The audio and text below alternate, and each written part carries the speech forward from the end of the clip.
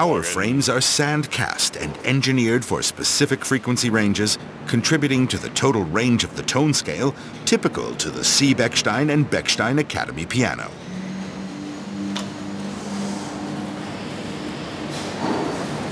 The cast iron frame is also an essential part of the piano.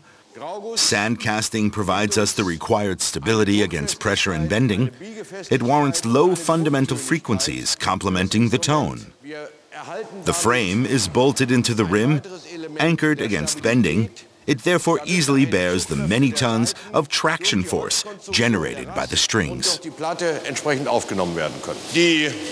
We work on the frames in many steps. Here it is coated with a filler. Then the drilling of holes for the tuning pins, the hitch pins, and for other parts is done. It also has to be milled. We do this work with precision tools on computer-controlled machines, which are joined through channels of communication. The resulting precision is absolute. It is the basis for quality, which in fact will be 100%. When handcrafting and technology join forces, and when they are implemented judiciously, quality is inevitable. Efficiency is a matter of fact. The total cost effectivity thus achieved is not only limited to the manufacturer, but also for the benefit of the purchaser.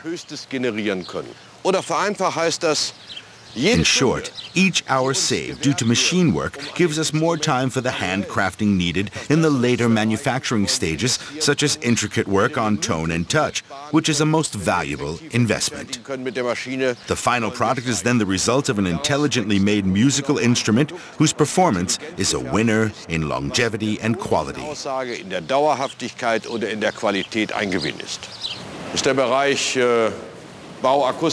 In this area, we work on the acoustic body.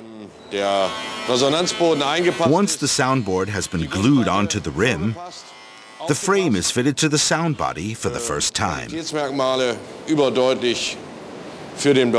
composition of rim, soundboard, cast iron, and frame create the vital organism of the piano.